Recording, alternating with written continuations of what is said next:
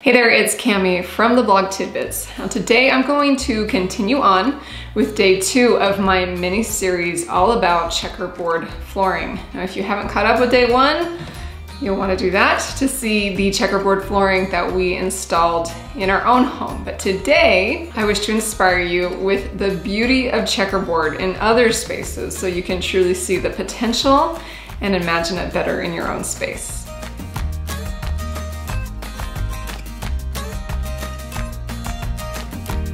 Now when I told the hubs I wanted to have black and white checkerboard tile in our mudroom area, he immediately asked, won't that look like an old diner?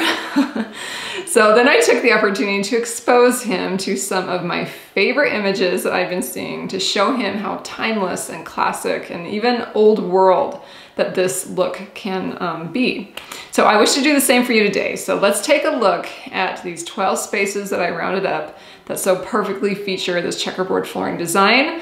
And spoiler alert, checkerboard is so much more than a retro diner.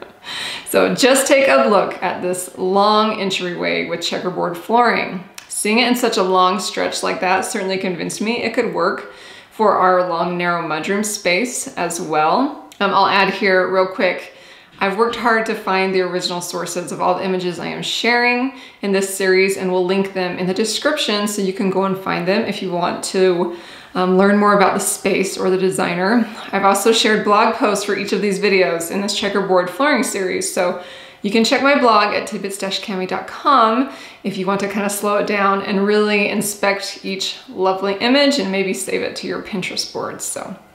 Okay, now let me highlight this indoor-outdoor space by Studio McGee.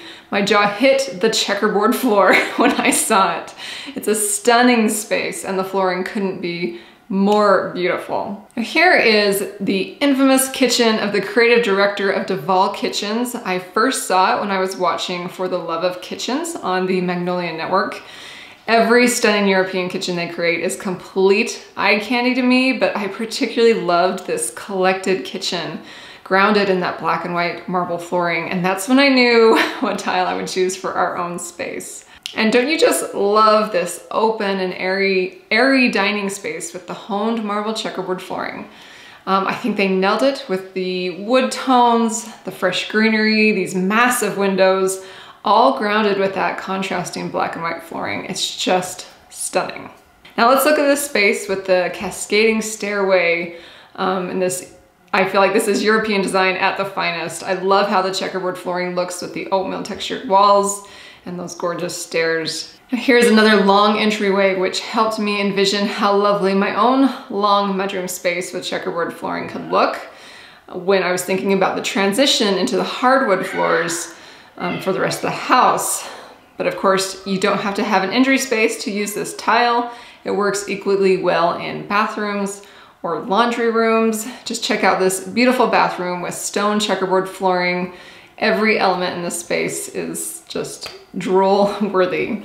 Now, while I was looking for inspiration, I was particularly drawn to the room-to-room transition, like I talked about, between hardwood floors and the checkerboard floors. So I love this image because you can see how it can work for any room transition, even if it's a bigger sitting room like this, instead of maybe a mudroom or a bathroom. Now take a look at what I believe is my new favorite house on the internet. You'll have to go click over to see this entire home designed by Ham Interiors.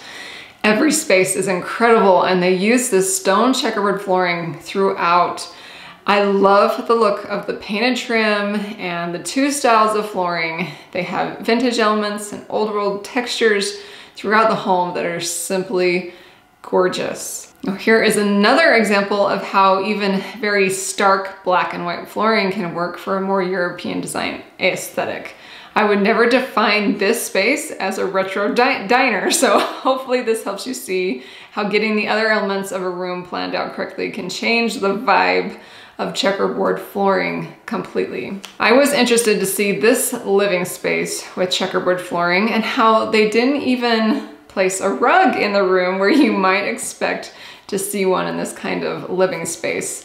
Now, it does feel a bit of a shame to cover up such stunning flooring, and I'm actually having the same internal battle as I think about needing to place some rugs in my mudroom. All right, finally, let's end with this inspiration overload with this gorgeous large dining room designed by the bloggers over at Chris Loves Julia. They use supersized tiles for this supersized dining area, and it works so brilliantly. I noticed about the space that you hardly have to have any other dramatic design elements to a space like this when the flooring is so impactful on its own. All right, I hope you feel inspired to explore even more about checkerboard flooring with me.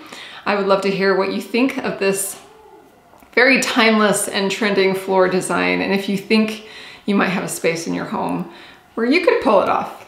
Thanks for watching, and be sure to subscribe if you're not already, and come on back for more checkerboard and do-it-yourself inspiration.